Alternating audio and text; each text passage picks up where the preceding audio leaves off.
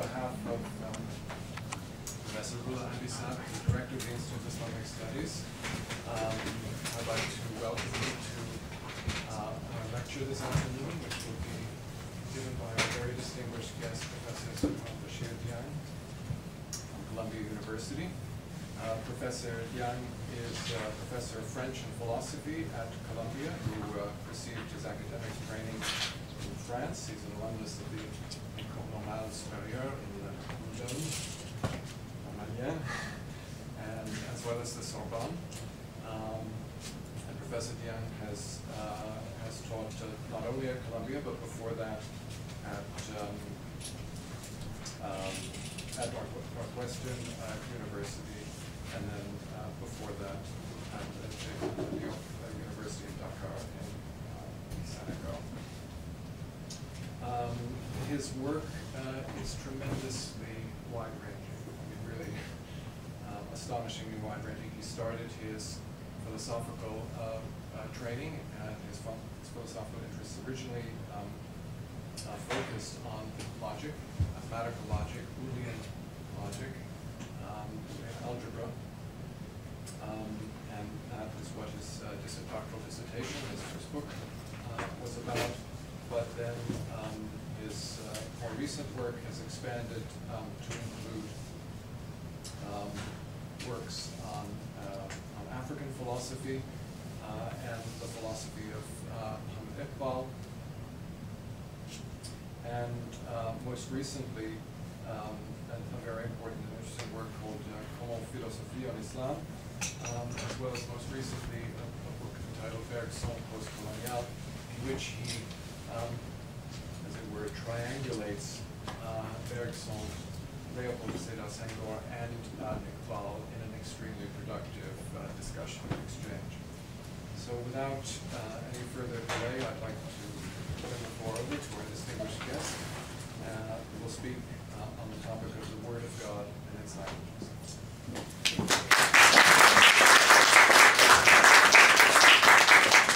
Thank you, Rob, for this introduction, and thank you all for coming. It's a pleasure to be here, and I would like to thank the Institute. This is quite an honor for me. Thank its director, my good friend, Professor and Professor Gaffney, and to everybody who made my visit possible. I'm sorry, actually, the picture of mine that you had in that poster is a little younger than me, less gray hair. This was a way of luring you here, making myself more attractive. So, in what sense is sacred scripture said to be the word of God? That is a question which is posed in all three religions of the book. To use here the Islamic phrase that is used generally for Jews and Christians, and which apply, of course, so well to Muslims themselves. Such a theological question, a philosophical question, is the title of Spinoza's chapter 12 in his Tractatus Theologico Politicus, in which he writes this: "They who hold the Bible as it is, to be the handwriting of God, sent from heaven to man, will doubtless exclaim that I am guilty of the sin against the Holy Ghost, in concluding that it is in parts imperfect, corrupt, erroneous, and inconsistent with itself." It is Spinoza. "Scripture also is sacred, and its doctrines are divine, so long only as it moves mankind to piety towards God. But if it comes to be almost entirely neglected, as it was at one time by the Jews, it is nothing more than ink and paper. It may then indeed be profane and obnoxious to corruption. And if under such circumstances it is corrupted or perishes, it is a false phrase to say that it is the word of God which is corrupted or perishes. In the neglect of its precepts, it has ceased to these men to be the word of God, even as in the time of Jeremiah, it was incorrect to say that the building which perished in the flames was the temple of the Lord. I wanted this to be my point of departure, and as you can see here, the theological problem that Spinoza is addressing is this one. How could Moses, even in the height of his anger, just destroy the word of God? Just throw the tables in anger at the spectacle of the impiety of his people and destroy the word of God that was imprinted on the tables that he had received. That is the question addressed by Spinoza here. And to that important theological question he answers, because it was not the living word of God anymore, but just petrified tables, petrified inscriptions on corruptible tables of stone. And here I'm, of course, playing on the word petrified because, as you all know, the etymology is about petrus, stone. The word of God is truly what is received by mothers if it is beating in the hearts of human beings and expressed in their ethical behavior. When it is living and lived by being incorporated so that it translates into piety. When it is manifested by piety, it is truly the handwriting of God in the heart of the believer. And when it is not incorporated, then like everything sensible, it is generated and therefore obnoxious to corruption, just like the temple of the Lord deserted by true believers is a simple, perishable building. The tables of a law not respected are simple pieces of stone. In fact, let me stop here and tell a story that would have been, that was not, which I regret. I was hoping, when you remember this pastor from Gainesville, who just held the whole word on, keep everybody on edge because he was threatening to burn a few Qurans. I was thinking, why if instead of just reacting and displaying anger on televisions, etc., people had decided to say, go ahead. After all, what you are going to burn are just cardboards, ink, and paper. And then put in front of his church a few Hafiz al-Quran who would be reciting the Quran, making it sure that it is written in their own heart and in their memory. And then after he has burned his, 20 or 25 Quran, say, why would you proceed in burning these guys? Because actually they are walking Qurans. This would be the sense of what Spinoza is saying here. The word of God is written in the heart of the believers. And the three Abrahamic faiths are built upon this belief in a revelation from the one God that is incorporated and embodied. There is, for example, the well-known Islamic tradition where, speaking in the first person, God declares, neither my heaven nor my earth can contain me, but the heart of my servant, the true believer, can.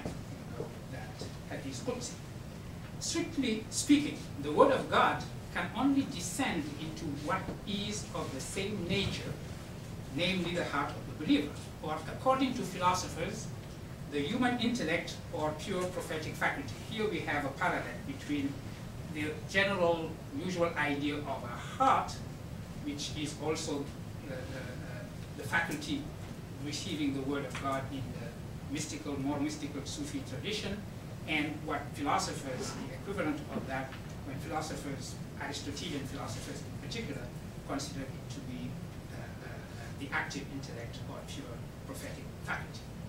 From the realm of the intelligible and the divine, it enters the sensible when its uncreatedness is translated into our created words, and its eternity, so to say, is translated into our temporality. The Islamic religion is founded upon the narrative of the descent, tanzil, at once of the book into the prophet's heart, although he was illiterate. That is to be understood as the fact that he was a blank slate upon which God could write with his own hand. then it will take the message he received 23 human years to unfold, fragment after fragment, verse after verse, literally out of the prophet's body. And you know that certain traditions tell us that sometimes it would be painful. It would be like giving birth, and it came out of his body, expressing this idea of a true embodiment, from the first Quranic verse commanding to read or recite, to the last one proclaiming that God is oft returning, understood, returning towards the one who asked for his mercy. So what first happened in one single fiat, in a moment out of time, took 23 years to be translated into the sounds and letters and words bound together into what we know as the Quran, thus transforming the pursing of eternity, something that happened at once, into duration.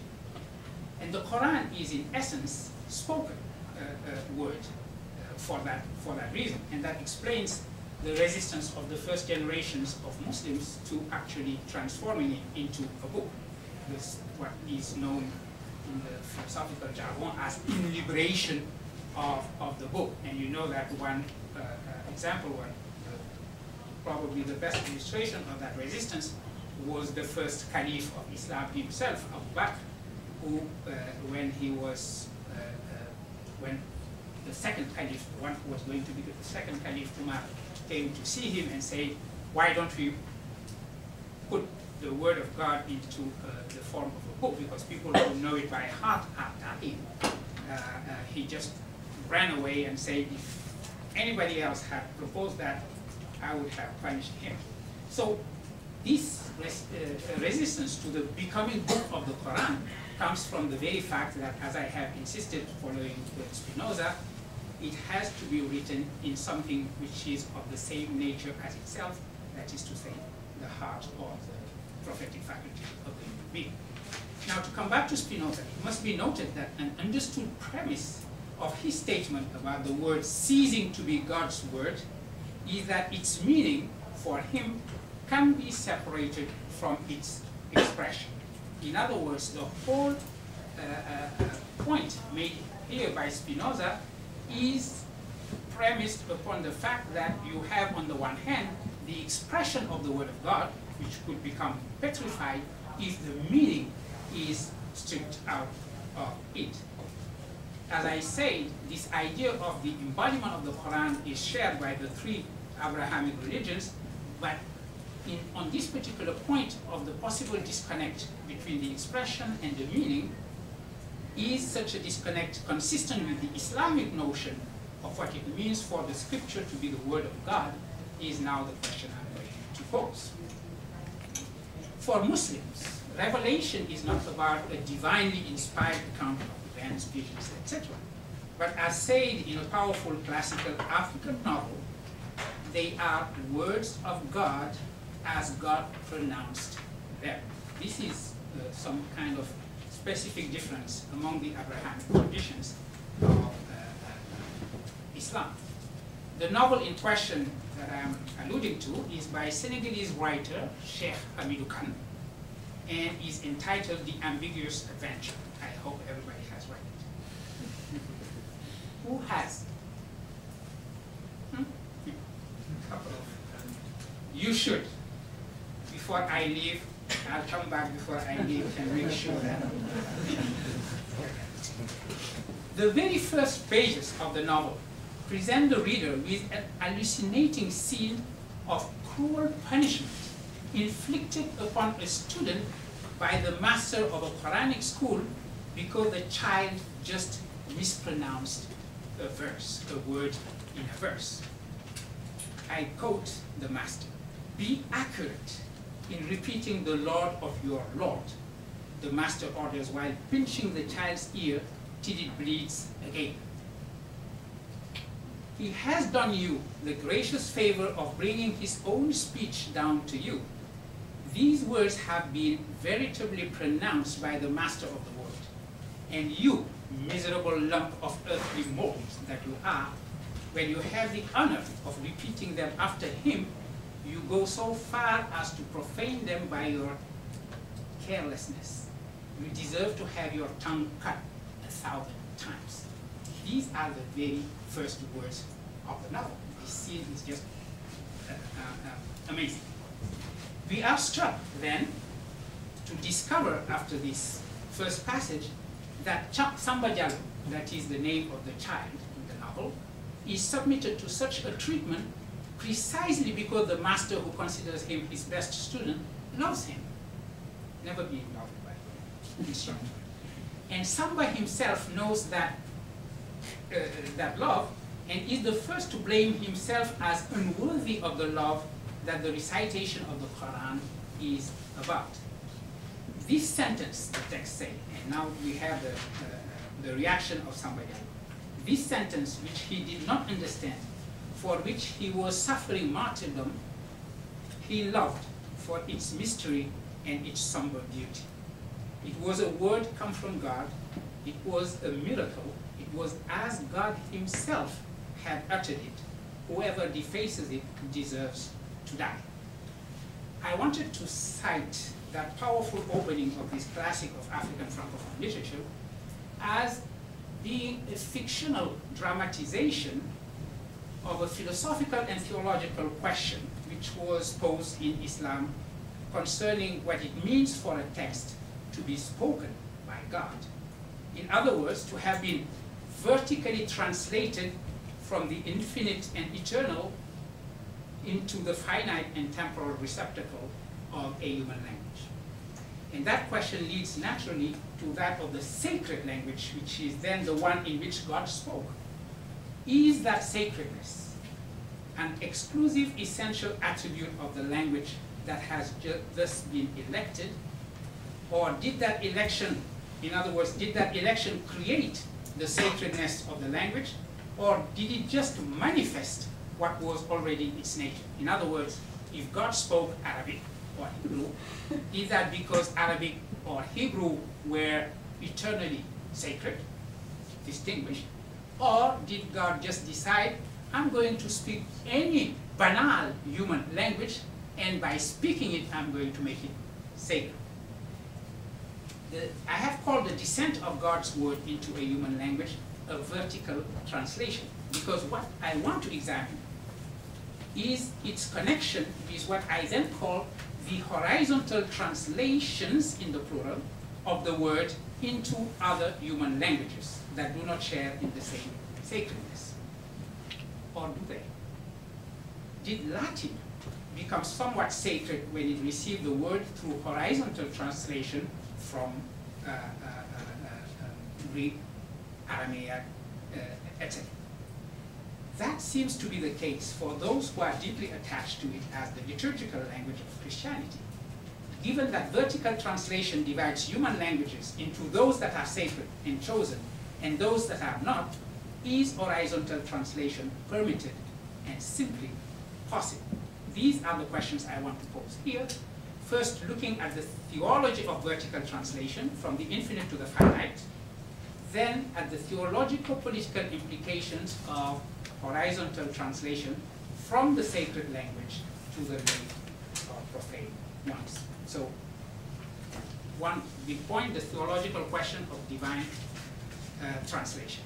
As I've said, behind the fictional scene of Samba Diallo, the child at Quranic school, and his master, the notion of a word being as God himself has uttered it evokes the famous theological problem that was at the center of the period of Inquisition that took place at one point during the reign of the Abbasid Caliph Al-Mamun, who reigned, as you know, from 1813 to 1833. Let's recall briefly that the problem which opposed rationalist theologians, the Mu'tazilites, who considered that the Quran was created, to the traditionalists who held that it was uncreated, was a particularly crucial consequence of another division on the question of the attributes of God. And I just found out, actually, that Professor Wisnowski's students have been dealing with this question of the created versus uncreated Quran very recently. So we did not plan on this. It is just pre-established harmony. or the hand of God, as we might call it as well.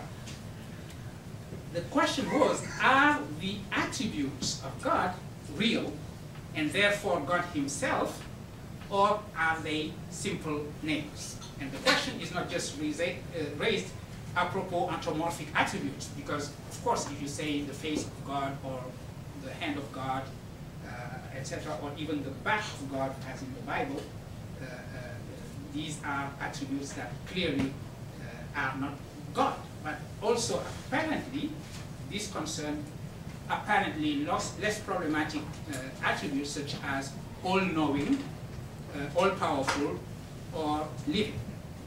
To be against the attributes mean that you do not want to have any multiplicity introduced in the essence of God. And for example, have knowledge be a real attribute sharing in the eternity of the essence. In other words, if you say that God knows by his knowledge, you are creating some eternal attribute such as knowledge next to God. Next to God, this phrase doesn't make sense. But what does it mean to say that God knows by his essence if he is also living by his essence, etc.? So it looks like it is an undecidable question. The question of the divine word is a particular instance of that controversy which opposed attributists and anti-attributists. For example, verses speaking about the Quran being in the mother of the book, in the presence of God, or about it being on a preserved tablet, have been evoked to support the notion of an uncreated word eternally co-present with God. And here, the most cited verse from the Quran would be the one in Surah Zukhruf, which says, "We have made it a Quran in Arabic that you may reason, and verily it is in the mother of the book, in our presence, high in dignity, full of wisdom." The phrase mother of the book expresses here an important notion in this opposition between two views. One that says that God is not made, that the word of God is not made up of letters, nor is it a voice. I'm quoting here Ibn Qulab, anti-attributist. It is indivisible, it is impartible, it is indissectible, it is unalterable, it is one thing in God. And the other view, the opposing view, is the one reported by Sharastani to have been expressed by Ibn Hanbal, the theologian Ibn Hanbal, and the leader of the Mazhab that bears his name, and also the Hanbalites and the Salaf, in the following terms. What is between the covers of the book is the word of God, and what we read and hear and write is the very word of God. It therefore follows that the words and letters are the very word of God. But inasmuch as agreement has established that the word of God is uncreated, it follows that the words and letters are eternal and uncreated. So you see that this theological, philosophical point here is actually what was being expressed in the fiction of the master talking to his student Sambayal. Let's just remark, going back to the Quranic verse and reading the Quranic verse together with the second position, that the words and letters thus declared eternal and uncreated are in Arabic there. So it seems that we are answering the question of the sacredness of the Arabic language in such a way that we would consider Arabic to be eternal, an eternal language next to the presence of God. And finally, you end up wanting to hold some form of skeptical or intermediate position, saying that just as Wolfson in his book on the Kalam said, I'm quoting him, in every created Quran by recitation, hearing, writing, is imbooked the uncreated word of God. So that every created Quran consists of two natures, a created nature and an uncreated nature. As if I am reciting the Quran, actually my recitation obviously is created. The words, I could tell that to recite, I don't know, Surah to Iqra would take 3, 5, 4 minutes.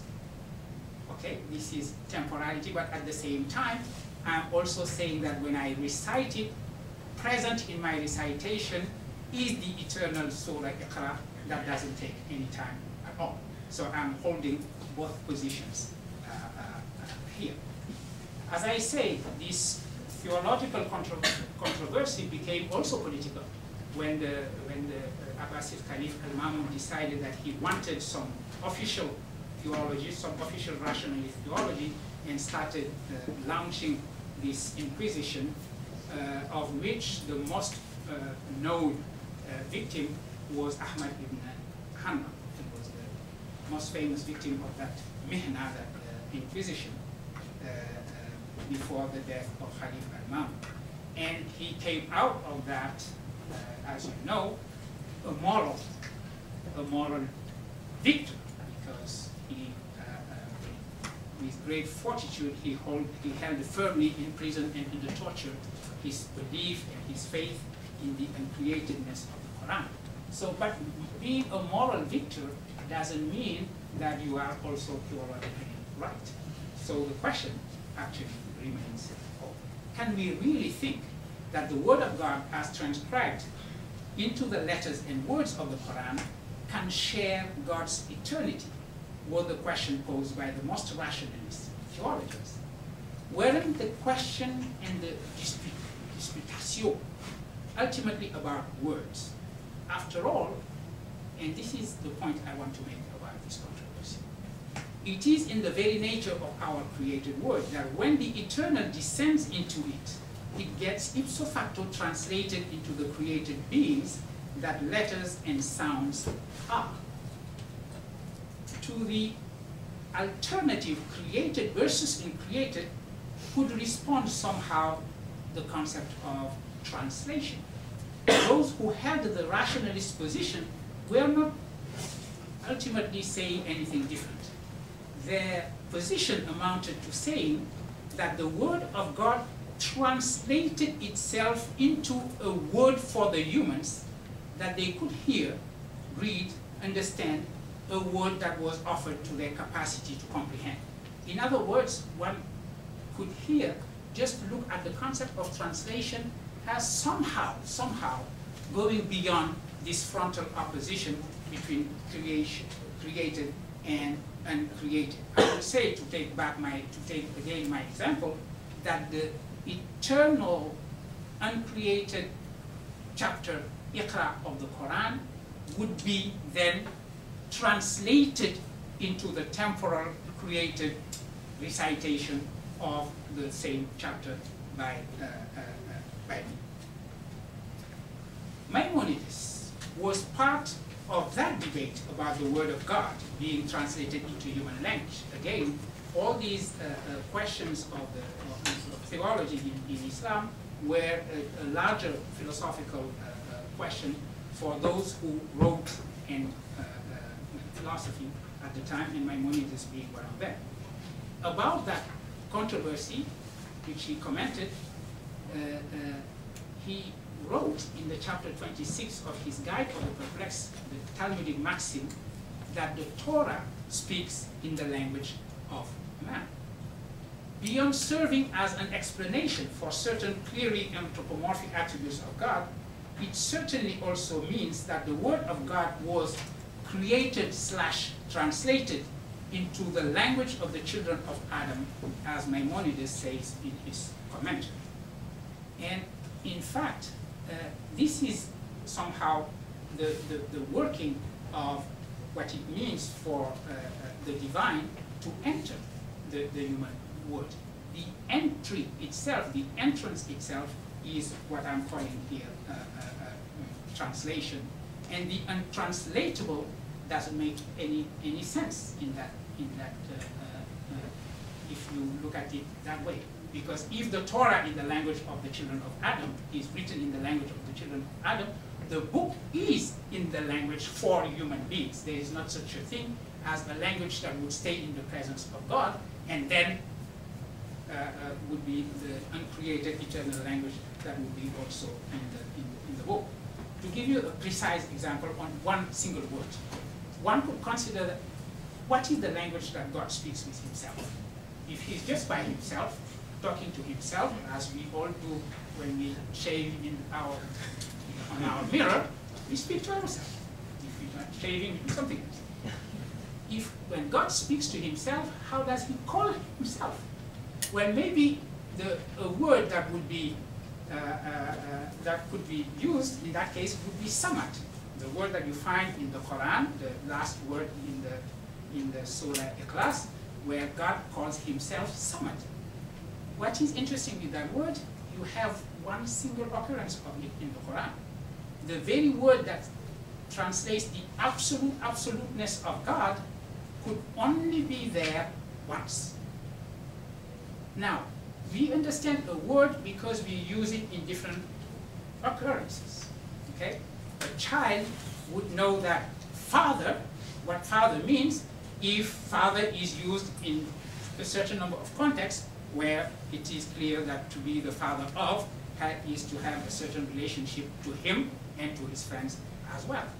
What if a word is a total apax, appearing only once? There is no point of comparison, so you don't know actually what it means. You just try some kind of meaning, some kind of translation, which is the case for samad. If you look at translations of the Quran, you find many different translations of samad. Probably absolutely absolute would be one good translation.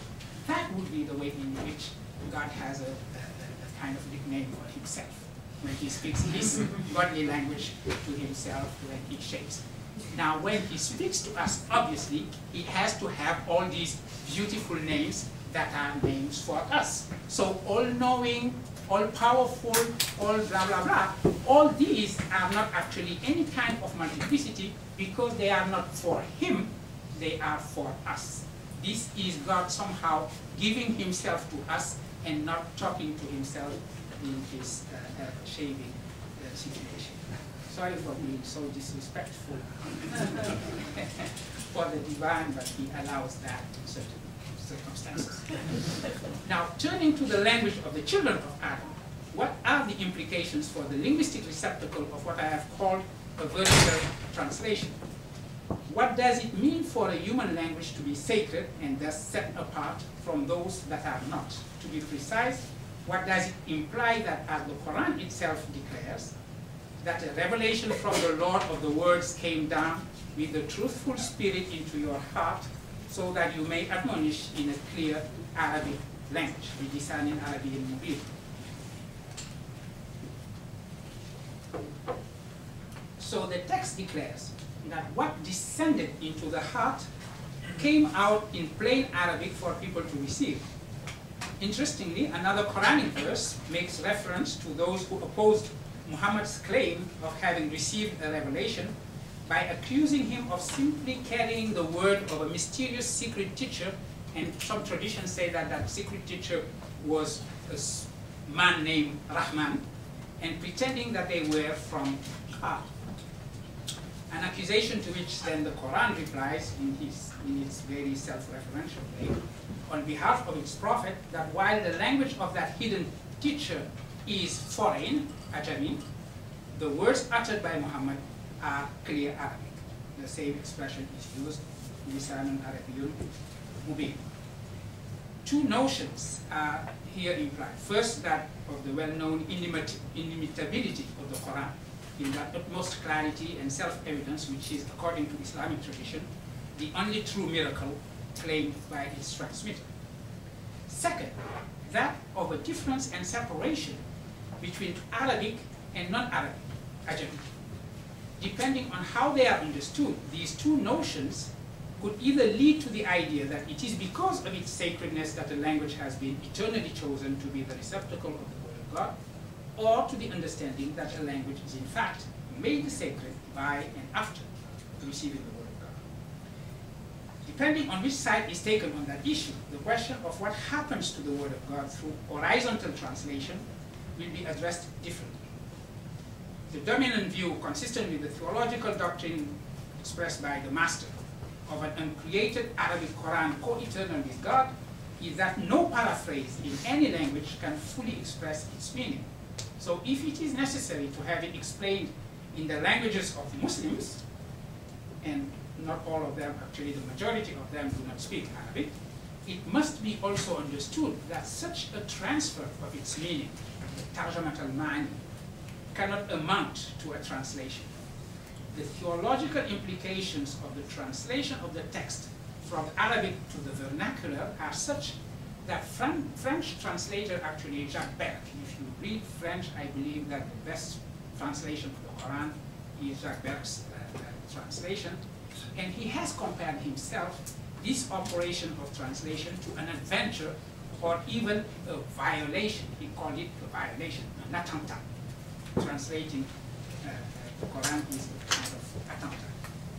Yet, and this is an important point I want to make, his own French rendition of the meanings of the Quran is a testimony to the fact that translation of scripture always operates assuming the understood premise that it is the reception of the word of God that renders a language sacred, and not its natural sacredness that calls for it being the receptacle of the word. It is a consequence of that premise upon which translation operates that translation into a vernacular somehow constitutes that vernacular as a new, and if not sacred, at least a liturgical language. The French language that Jacques Berck uses in his rendition of the Word of God can certainly be called a liturgical French. That is a variety of French in which the Quranic Arabic is present. And this is, for those of you familiar with translation studies, this is a well-known question in translation study.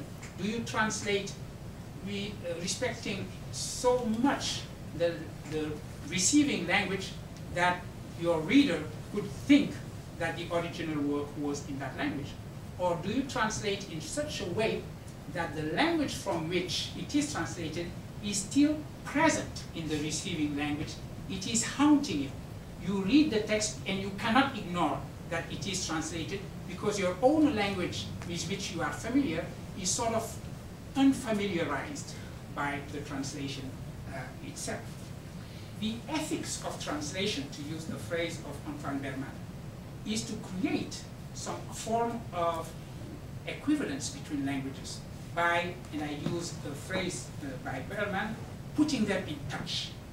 Translation in general reveals the receiving language to itself. It reveals to it its own nature and its potentialities, and in the case of divine meanings, its capacity to be a receptacle for the sacred.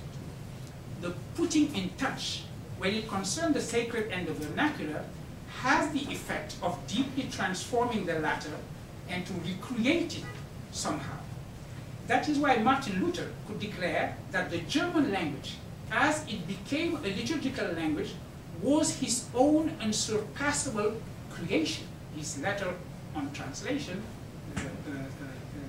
uses that language.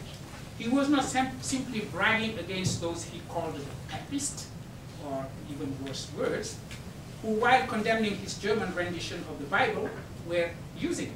He was explaining, in fact, the very nature of translation of the sacred and the capacity of translation to transform and recreate the receiving language. I want to finish by considering the concrete example of Quranic translations in the languages of sub-Saharan Africa.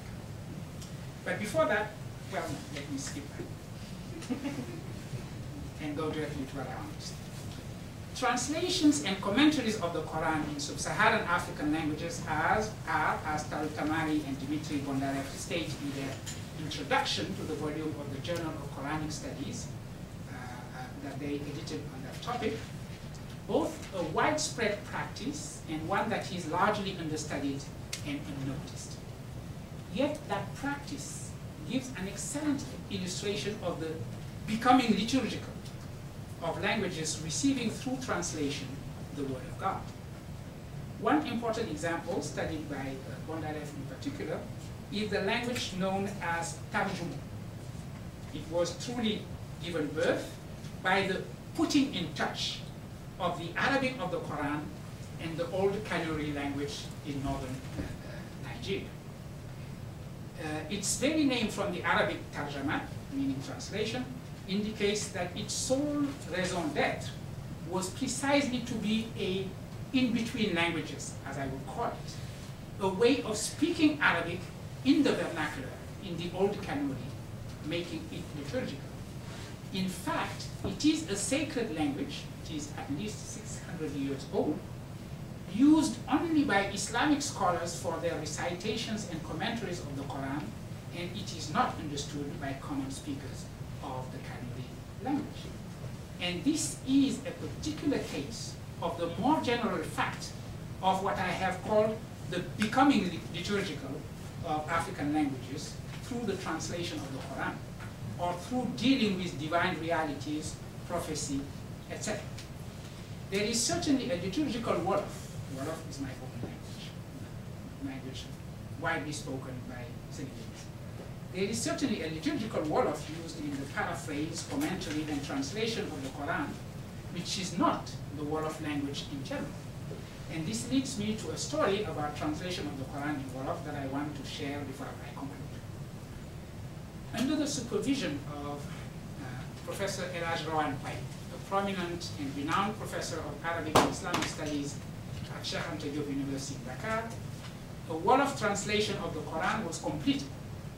Now, there is this official institution in Saudi Arabia which helps with publishing translations of the Quran. Its task is to control and publish translation of the book into the many languages spoken in the very different and diverse Muslim societies. And one good reason for going to them, if you have a translation of the Quran, is that they are going to provide funding and make sure that your Quran is published under such conditions of funding that you could give them for free, actually. So, wanting to make the Quran available at no cost was the reason why my compatriot and good friend, Professor Rawan Bob, went to that institution.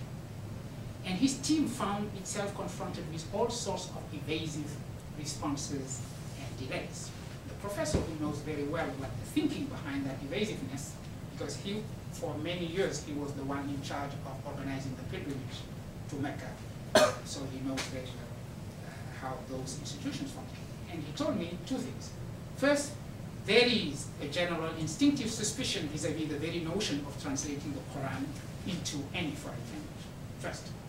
But such wariness is amplified in the case of African languages. There is this entrenched idea that our African languages, Rawan told me, have something inherently and irreparably pagan that would inevitably corrode the purity of the message.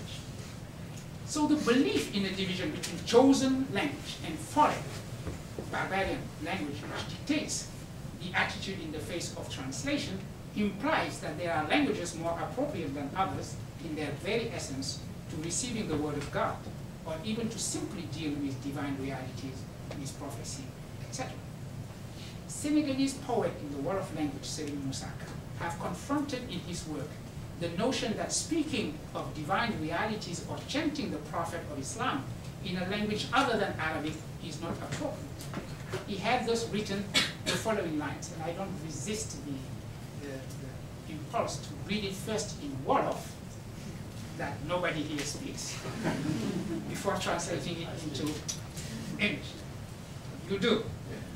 Ma léebu nag ni naan Wolof baaxul bu yowmal xiyaame baab arab puukare waxam danaa wax Serigne Touba lu tax ab arab wetam teerub Wolof ak bu yaaram ak wax yépp a yem lu jóg ngir Rasulullahi baatin ba sa xol.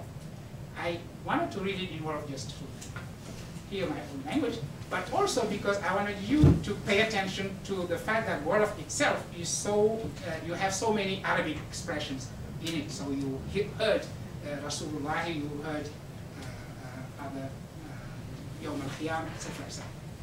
Let me, and now I translate. Let me tell this to those who claim that Wolof is not suitable. on the day of judgment, when the Arab language comes bragging, I would ask Selim Touba. Selim Touba is one Sufi Sheikh, founder of Brotherhood in Senegal. I would ask Selim Touba, what gives Arab its distinction? Versification in Wolof, or in the noble language, or in any other, is the same. As a language rises for, as a language is set forth to praise the messenger of God, its essence achieves nobility. Literally, its hidden genius becomes salty. That is what I'm translating as its essence achieves nobility. So this figure of a coming together of languages on the day of judgment is quite interesting. Somehow, in his own way, with his own image of that saltiness, the Senegalese poet is saying the same thing Martin Luther said in his letter on translation. Namely, that translation has this distinctive function of instituting a language, recreating it as liturgical. He holds that there is an absolute equivalence of all human languages. None has been chosen over the others for some distinctive intrinsic attribute. It remains a language among others. At the same time, the book has instituted Arabic as sacred, and that is why he calls Arabic the noble language. But any language that is touched by the message or the messenger through translation sees its essence achieve nobility and sacredness.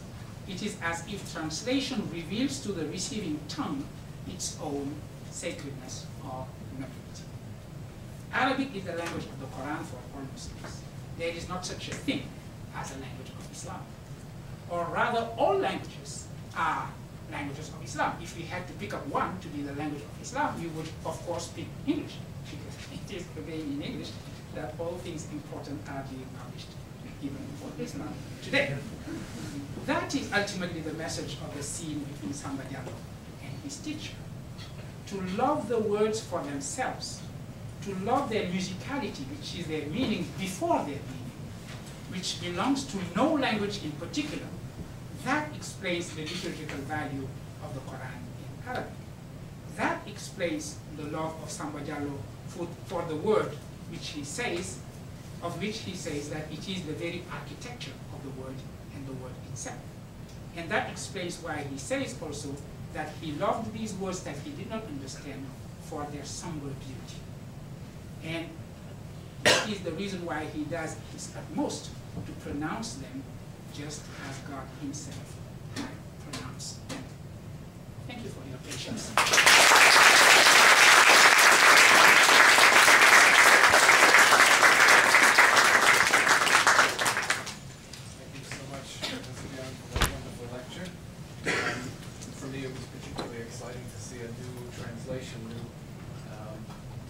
Of the Euthyphro dilemma. In this case, is Arabic only because God spoke it, or did God speak Arabic because it's spoken?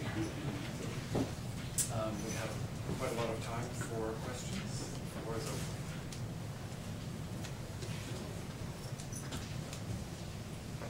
Let's see if there are any of my undergraduate students.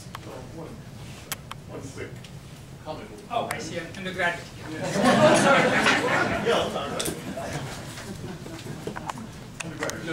No. I was teasing you. You are the one I called undergraduate. Thank you so much. When you said about English was a multiple language, well, I remind you of a conference that took place among some ministers in the United States a number of years ago. They're talking about language. One person actually got up and said, well, if English is good enough, Christ is good. That's all. Wonderful lecture. I enjoyed it very much. I liked the reference you gave to the novel earlier, and get to it pretty later. I wonder if there were any aspects of your talk or your argument that you could possibly relate to debates not just about the status of the Quran as an attribute of God and its eternality or its createdness, but debates in Islamic thought, Islamic philosophy, about the origin of language and in particular, whether the language giver is divine or human.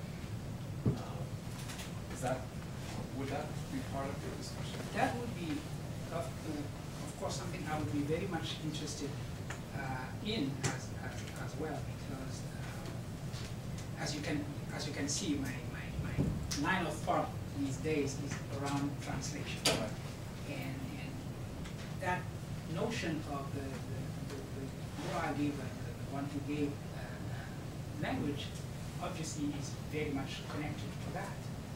I would connect it to what I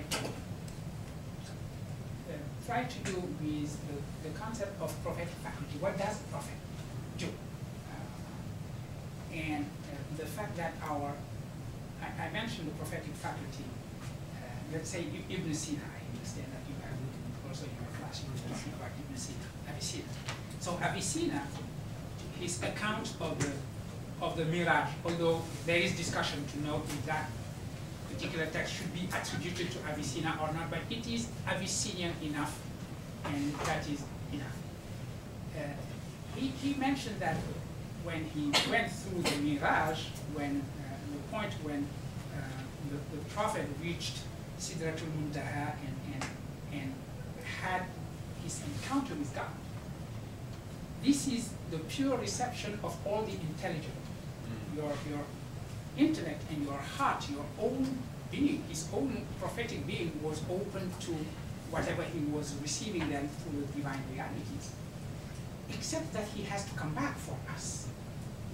And that is the whole point. Coming back for us means that you need a language to talk to us. If the goal of a mystic is to get there and contemplate the divine realities, then language is not necessary. So the creation of language itself has to do with the way in which our prophetic faculty is able to transform into the sensible the intelligible. And the origin of language becomes then translation itself. It is the origin of language is the way in which the intelligible divine realities translate themselves into the sensible temporal reality of man.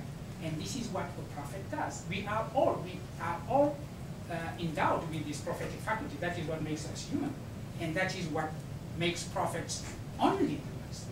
The Quran, Islam insists very much on the simple humanity of the prophets, meaning that they don't have any kind of faculty that would make them other than human. But their faculties in them reaches a point of intensity, of course, that it doesn't have with us. And that the most important faculty is the faculty of translation. How do you translate the divine realities into sensible symbols and languages? Because, again, as Maimonides say, the Torah speaks in the language of the children of Adam. You have to take care of the children of Adam in this case. I still come back to the remark you made about this gentleman thinking that actually God spoke English in the gospel. This is a testimony to a good translation. You are so used to a translation that you end up thinking that it was the original language. This is interesting with Latin. Latin, people are attached to Latin as the liturgical language. And Latin was just a translation. But in fact, there are some important things that happen in the language of Latin as if it was the language of God. Probably many of you know this anagram, this Christian anagram about the question posed by Pontius Pilatus. What is truth? When he asked Jesus, what is truth? In Latin, it is quid est veritas. And there is this anagram. People say, well, Jesus did not respond. He didn't say anything. He just left. And they say the reason why he did not respond is that actually the response to Pontius Pilatus was already in the question, quid est veritas? Because anagrammatically, quid est veritas could be turned totally into vir qui adest. the man who is standing here. So when Pontius Pilatus asked, what is truth? In fact, in his question was the response, the man, Jesus, who is standing here. Now, this would be some kind of divine revelation if the text was originally in Latin, because it doesn't work in the original Greek. But it is as if actually the text was in Latin, and Latin is just a translation. This would be a good illustration of what I call the becoming liturgical or sacred of a language through translation. Thank you so much for this wonderful lecture. It's so good to see you again. For any of my Sufism students who might be hiding behind there, I also want to thank you for prefiguring my class on the names of God, because you've spoken about the referentiality of the names, and we're going to talk about particularly Navi's conception of the names. You know, he always does this, talks about the Zihi perspective, the Tashbih perspective, the comparability and incomparability, the name as being relations, essentially, which is very much like what you said. But to go back to something that you were talking about early on in your talk, I'd also begun talking to them about the place of the heart in the heart of the faculties, its place in the small Jew. And you said something very interesting about a kind of parallel between the heart on the one hand and active intellect on the other hand. And I've seen this in some of the texts that I've looked at, but it's a topic that I don't bring up with students because I think it's too sort of advanced for them in a sense, but to break their ignorance and my own. Could you explain to us something about that relationship? Well, thank you. For the names, it is that. I mean, if you say this was a response that one could have against this rationalist conception of God, if you insist on the Tawheed, on the oneness of God, you do not want to introduce any kind of multiplicity in God. And the attributes are just destroying that multiplicity. If I say God is all-knowing, is living, is hearing, is seeing, etc., I'm multiplying things, because I could say he is the one who punishes and he is the one who is merciful. It is as if I'm sort of introducing some contradiction in the essence. But at the same time, he is the one who says in the Quran, the whole Asma'ul Husna, he has, to him, are the most beautiful names, and he names himself. So one way of looking at this actually is to say names are the way in which, again, following the line of Maimonides, what he said, are the ways in which he gives himself to us. The names are for us to call him by. And then he could become then a personal God, because with an essence enclosed in its own unity, there is no possible relationship. But if he calls himself the merciful, or the one who cures, or the one who is tawbah, turned towards, etc., then these names are names for us. You should even write them with a hyphen. Let's look at this traditional Islamic view of the famous 100th name. This idea that God has 99 names, and the Asma'ul, the greatest name of God is the 100th, and then everybody's looking for the 100th name to have the power of knowing exactly the 100th name, which is, the 100th is one of the 99.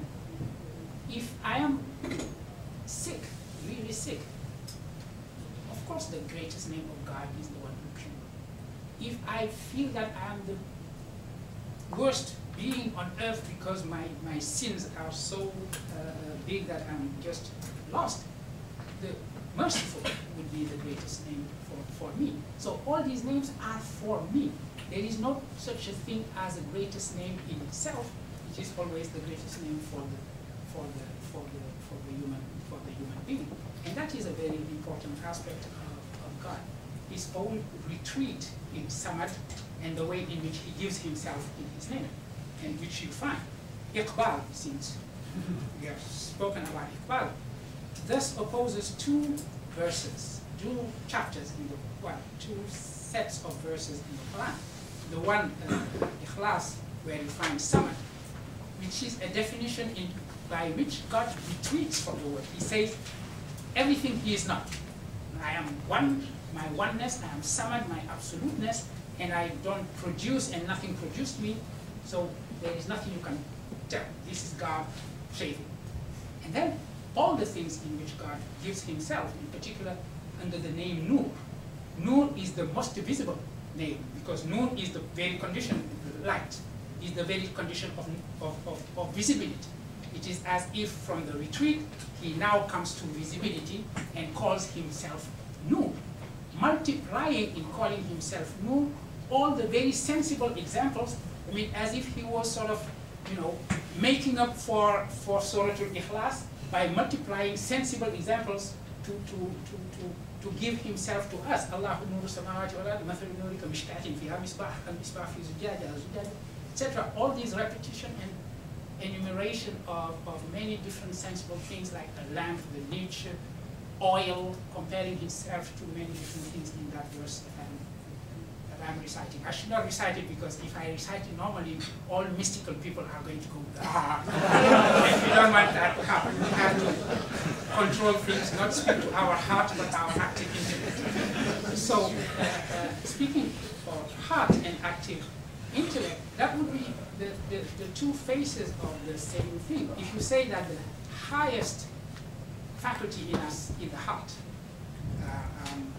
speaking the language of many, Ghazali, for example, say that it is the heart, and the highest faculty in us would be the heart, because it is the faculty beyond the senses and beyond reason, because we know through what we receive, the testimony of our senses, and we know also through our reason. And the faculty that would be beyond those could be the heart, or sometimes we find it also the eye. The eye that opens itself to the invisible, etc. It is more a philosophical thing to say that the highest faculty in us is the intellect, because they follow the language of Greek philosophy that they received, and they would say, following the traditional hierarchy of faculties that you find in Greek philosophy, Plato and Aristotle and Neoplatonism, that beyond the senses, beyond the faculty of knowledge, then you have this prophetic faculty that opens itself to the intelligible word. But structurally, it functions just the way the heart functions. So on the mystical side, so to say, you would say that the highest faculty is the heart, which receives directly the light from God. And on the philosophical, more philosophical side, you would say it is the active intellect which opens itself to these intelligible realities. So, and someone like Avicenna, for example, who has both approaches, the philosophical and also toward the end of his life, the more mystical language, would actually go from one type of language to the other. So, yeah. I had a question about, so you began by referring to Spinoza. For Spinoza, you know, in the tractates that you said, I recall, the importance of philology, biblical philology, as a political implication. It's important for the secularism of the Dutch city-state. Right? Does any of your central thesis on the translatability, kind of the translatedness of the word, actually have theological political implications of that sort? Because you began by referring to Spinoza, who, you know, as we know, is invested politically in certain cause. But then you didn't return to politics in any sense. And in this sense, you know, I mean, it strikes me also just in a kind of relation to this, that there's a kind of contrast, isn't there, across Islamic, let's say pre-19th century Islamic civilization, between the untranslatability of God's word on the one hand and the infinite translatability of the Prophet's words, right? Where nothing is lost in translation when it comes to religion, right? And I was was looking at Malay, I was looking at a conference once in Hadith in the Malay language. And there's no sense that anything is ever lost in Malay, or in any of South Asian languages, for example. So there seems to be that kind of... You're absolutely right. I could have come back to Spinoza on the politics of translation, because obviously the example I gave quickly enough of my compatriot and friend Rawal and his translation in Wolof has to do with that notion of controlling the meaning. Controlling the translation is controlling the meaning, making sure that actually the way in which things are translated are under control. One reason for the anxiety of this Saudi Arabian institution that I mentioned is that that kind of translation they could not control. Because of course, if you are, you can have a Salafi translation of the Quran that would be slightly different from the non-Salafi translation of the Quran. It is still a translation. You are still conveying the mana if translation is about just taking the mana and putting it in some kind of linguistic expression. So yes, indeed, just like in the Tractatus Theologico Politicus, words have political significance. The choice of word is something highly political. It is not just that censorship is implied, it is that every single translation is a reading. The notion that the interpretations could be multiplied is actually one of the political implications of this, which is actually the fact that an open, living text, by its very definition, is always generating new readings in that sense. And absolutely, thank you for calling my attention to that. Would like you actually? Thinking about the three Abrahamic religions that I would like to invite us, Christianity doesn't have this manifest this question in the same way that Judaism and Islam does, because the Christian Bible is initially in two languages, right? So Joyce reminds us Jew-Greek is Greek-Jew. But where there's a very precise theological analogy to these debates is obviously in the debates over the nature of Christ, which are also debates over the manifestation of the divine word, and is it multiple essences or single essences, is it parallel or together? So in listening to it, I was interested in the fact that for one Abrahamic religion, that the question of how the divine can become infinite is thought about around a particular historical event, the coming of the Messiah. Whereas for Islam, it's thought about in terms of the most everyday of ritual practices, the reading of the Quran. That's like an extraordinary different sense of history of studies, right? Absolutely, and your sense is absolutely right. Actually, in the debate between the Mu'tazila and the Ash'ari on this question, on the createdness, that was an aspect of actually the controversy, saying that those who considered the uncreated Quran co-eternal with God were akin to the Christians who would consider Christ as this co-eternal with God. So it became an accusation. So they were very aware of this possibility of making the parallel if you consider that incarnation of the divine in Christ would be comparable to this in-liberation of the word of God. Absolutely. Thank you for your eloquent lecture. I wanted to kind of revisit the question of translatability and the idea that basically by this means you have to make the sacred text understandable and translatable, and if the worshipper doesn't engage with that, the pietistic experience will not happen. But I thought we could also think about how powerful untranslatability is. In a way, even if you look at the Arab children who recite things they don't understand in their local colloquial languages.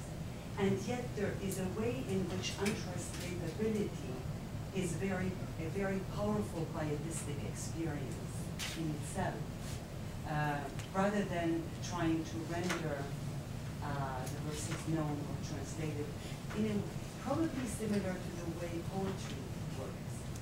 Sometimes poets would tell you that they wrote something at the beginning and they didn't understand what they wrote actually. They knew it was just powerful and beautiful. They did not understand it. But that was part of the experience of the same. I totally agree. This is what I tried to say, probably too quickly, when I came back at the end of my presentation to the novel and to the experience of the child. When the child says that these words for which he was suffering martyrdom, that he did not understand, he loved them for their somber beauty. In other words, it is not that he loved them in spite of non-understanding them. He loved them through the fact that he did not understand them, which is the pietistic experience that you say. The very musicality of the text he was reading and reciting under the guidance of his master. And this is the experience that Muslims do. I mean, reading the Quran, its translation is very hard. I don't think that anybody actually does that who haven't had the experience of the text, who would start by the book of the Quran and say, okay, I'm going to see now what is the book of the Muslims, what they are reading. It becomes very difficult because you open a chapter, it says the cow. You say, okay, this chapter is going to tell me about a cow. No cow. It starts with something totally different. It jumps from this to that, and at one point, yes, you have a few verses talking about a cow, and then it goes talking about something else. It is, I'm not saying unreadable, but close to that if it is in translation. But the pietistic experience of the Muslims who read the Quran, who recite it, is precisely that of a profound unity. If you read it in translation, you have the impression of something which is just made of bits and pieces, and you don't feel the unity. When you have the Arabic recitation of it, if you are familiar with the text, that is where you have this pietistic experience that the child has when he says that the word he was reciting without understanding it, he understood something fundamental about it. It is that it is the very architecture of the word, which is the sense of unity and this almost mystical experience of unity through the recitation of a text of which he understands almost no word. And that is absolutely the case. Which is why somehow, in a very self-referential way, the Quran itself has to explain that it is not poetry. The reason why it explains that it is not poetry is that it functions like poetry. And that image of something poetic, because you recite a poetry and things fall in place because you have the sense of its own rhythmic organization, so to say. If I have a verse, if I must pronounce a verse, even if you don't know the poetry, you would feel it because the number of syllables would not be all right. So you would feel that something is missing. That is the kind of totality that you sense in this pietistic experience of the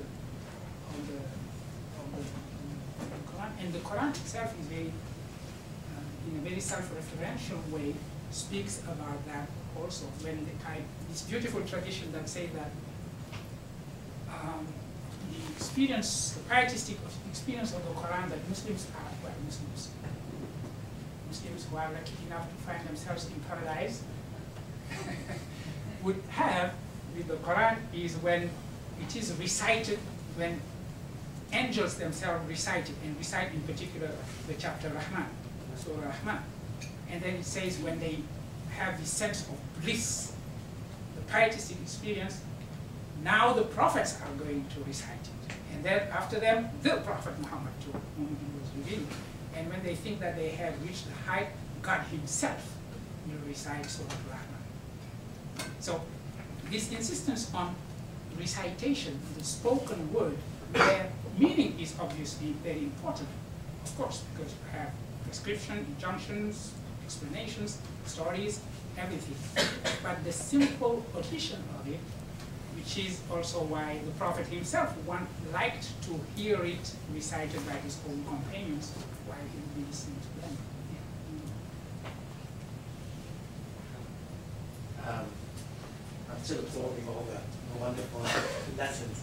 I wanted to turn maybe to the last part of your talk. I'm from Sudan, so I think you probably are going to expect the question, because it's a place where both language and religion have been basically separated, so to speak. So I wanted to ask the question of Senegal and the motivation behind those like the academic literature that wants to translate the Quran into local languages. The question being, of course, there's always a comparison between a Sufi understanding of how the Quran itself is received and how Arabic itself is received in a more segmented way, as opposed to the rise of Salafistic in Senegal religion West Africa. So I know it's a not controversial question, but it's a large question, and I'm not expecting an answer. But how would one begin to think about if one of your colleagues from Colombia, in fact, asked me that specific question, why Senegal like this as opposed to your country? They seem to be more, you know what I'm going to say, much more amenable to this kind of relationship between local languages, local culture, and Arabic. And Arabic is not privileged, not only in linguistically, but racially in a place like Senegal. So I was wondering, how do we begin to think about the difference between, in this case, Sufi orientation, which of course most of sub-Saharan Africa are from Sufi organizations, as opposed to a different understanding of not only the religion, but the place of the Quran in the Arabic language, because it's such a conflict in parts of sub-Saharan Africa. You're right. I mean, it is the big question. Absolutely. Now, thought of, and this is why I quoted this Senegalese poet in this prosopopoeia of languages, as it would be called, presenting themselves on the day of judgment, all of them being one, all human languages. So trying to keep this balance between the notion that indeed there is a language of the Quran, and this insistence that the master and his disciple Sambhagyawa have on the fact that when you recite it, although you are reciting words, and you are using multiple letters, and you are reciting in time, it is still a reflection, and in your own recitation is contained this eternity, indivisible word of God that takes no time to be enunciated. In the same way that in that cave, actually, when the angel Gabriel visited the Prophet Muhammad, he did not just tell him about the 6 first verses of Iqra, but actually the whole Quran somehow descended upon him, but then descended as something embodied, and he became a walking Quran, and circumstances are going to actually trigger the fact that the Quran would be coming out of him, which is also a way of saying he would receive revelation fragment after fragment. This kind of very Sufi understanding of that embodiment is very present, and that is what explains the force and the power of the Arabic language, not just the language as such, but even the letters themselves. I mean, the whole tradition of calligraphy and of paying this much attention to the letters as they are. Sufis will tell you that, for example, when the Muslim prays, what he does is write with his body the name Allah. And so even the fact that God is always referred to as Allah, I never do that. When I read the Quran in another language than Arabic, I do not like translations that keep Allah as Allah. Nobody says Gott, the German Gott, when they say, so let's translate, but at the same time you can understand this particular connection that people have with these names being in Arabic, which explains, by the way, why in many local languages, all the words to say God have disappeared, and they are all a variation of the Arabic word Allah. So you do have that deep connection with the Arabic language, and at the same time you have this radical linguistic nationalism expressed by Musa Khan, who doesn't want anything like the notion that there is a language that would be Islamic language beyond or above other languages. So it is as if they were disconnecting the Quranic Arabic, which is the one in the Kitab or the Lawh al-Mahfuz, from the Arabic being spoken by the Arabs. So you have this, this duality, which is characteristic, I believe, of these the cultures, the Muslim cultures in our areas. Building off on the point of Sub-Saharan Africa, I was wondering if we could talk to specifically about Senegal and the intersection, as you noted, of religion and language, but also with the junction of the French influence as well, albeit through the colonial manifestation of assimilation, how this interacts with the conception of language in the Senegalese culture.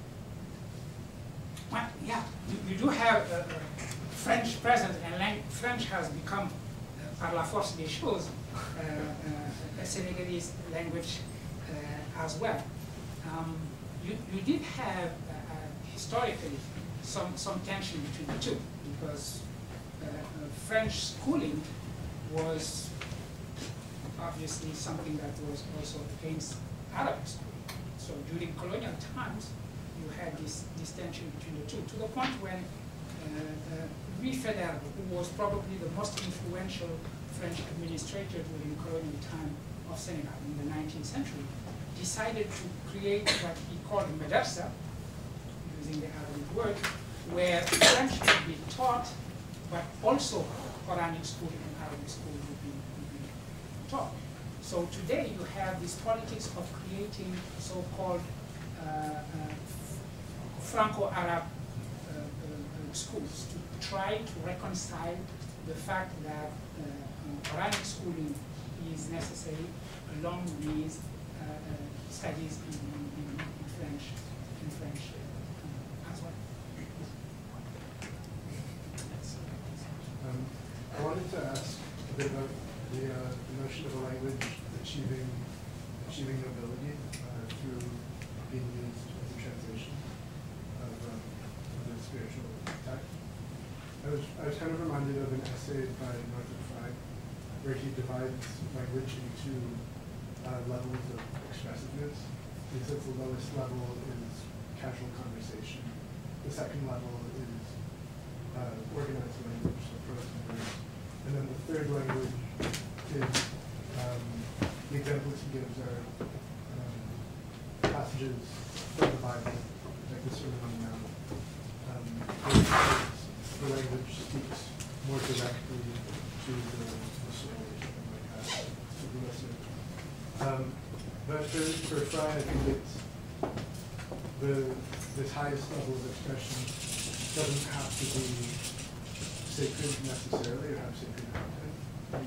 You could achieve it speaking about secular ideas as long as you kind of achieve this high level of expression.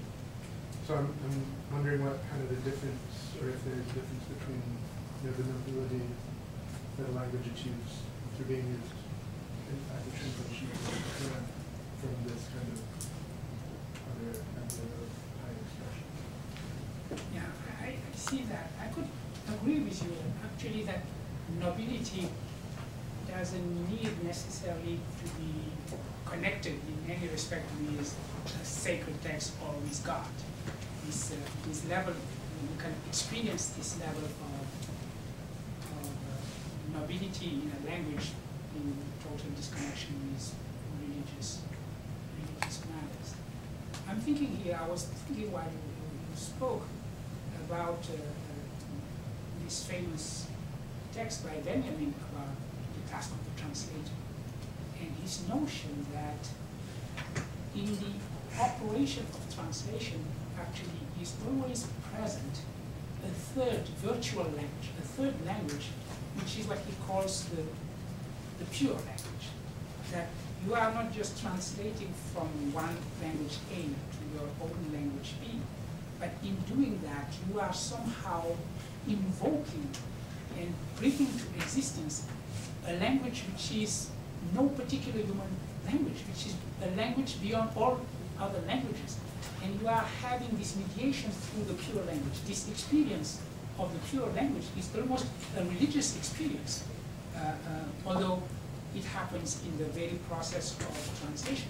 So you would have here, making a reference also to Benjamin, this notion of experiencing some transcendence in the act of translation without that transcendence being necessarily religious or about God, etc. But it is true that somehow, I believe, that experience of a high level of the language, which is not just conversation or even the literary use, is probably best felt in the translation of certain works that have the power of revealing the language to itself somehow, that are such that they seem to be calling for some embodiment of that pure language, the language which is somehow the pre-Babel language, the Adamic language that we all spoke when we were all up there naked and having all these fruits and so on and so forth before the apple or the strawberry and whatever fruit it was. So, and before the curse of Babel.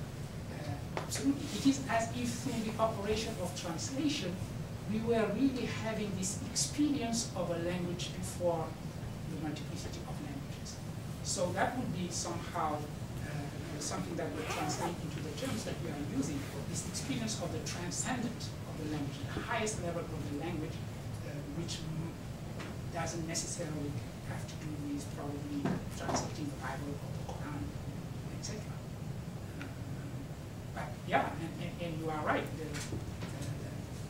When you read the Sermon on the Mount, in any language, you have the feeling that this goes beyond the capacity of your own language because of what is being said, the way in which what is being said calls for some higher reality than the ones we are used to.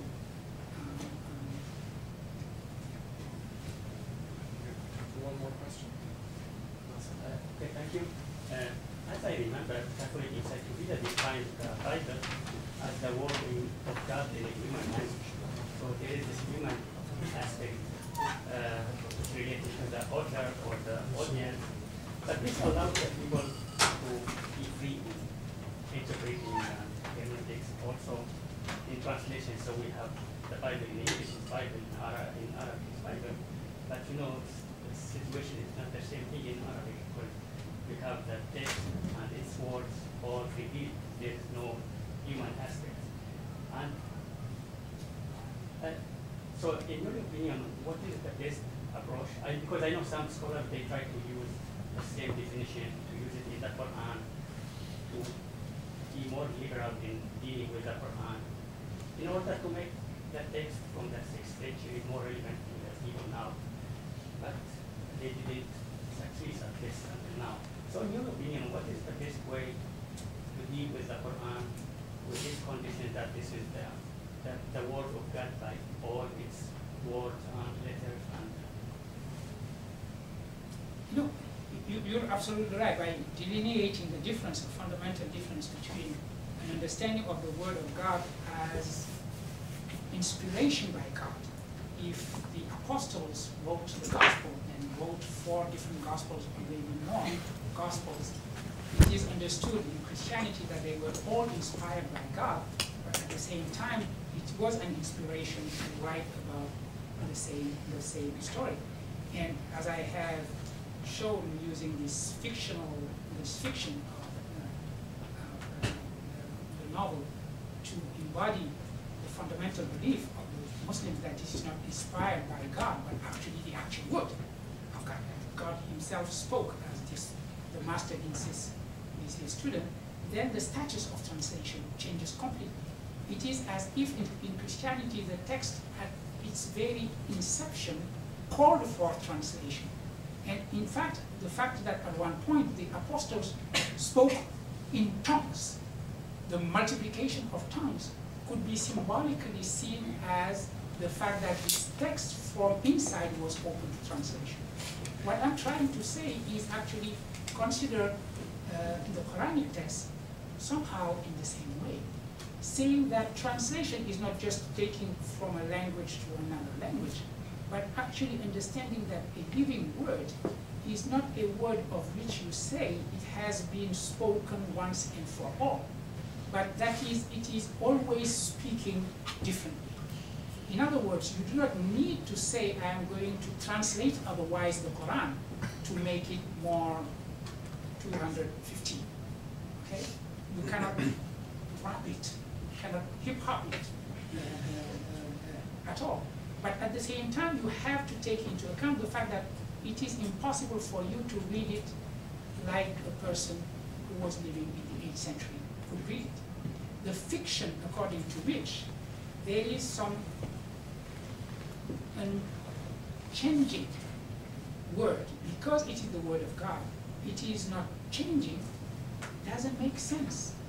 Of course it is changing because we are changing. It is not changing, but we are changing. And if we come back to the discussion about names, saying that these names are for us, that the word of God is actually written in the language of the children of Adam, meaning that the children of Adam are going to understand it one way, which is always who they are. There is a tradition, well-known tradition that you know as well, which says that one should read the Quran as if it was revealed to you at the moment when you are reading. In other words, your reading of it at this particular point is as if you were translating it into your own terms and at your own time. That is why the so-called literalism is a total fiction. People who say, well, let's agree by having a literal reading of the text. Anybody who actually is in the work of reading text, which is our case. In the humanities, that's what we do. We read text. Could understand that literalism is impossible. Any reading, the most literal reading, is already an interpretation. So installing ourselves in the idea that a reading is already a translation in the sense of, because tarjumat, as you know, means the two, translation or interpretation, is already an interpretation, is probably the only way in which we can give back to the word of God its living nature that Spinoza was calling for, and not its petrified nature, which makes it just a piece of stone. So you do not write it, but you read it, and you read it at the time where you are. For example, the times in which we are living are probably going to emphasize verses, what I call verses of pluralism, in a way that it was not emphasized in ancient times.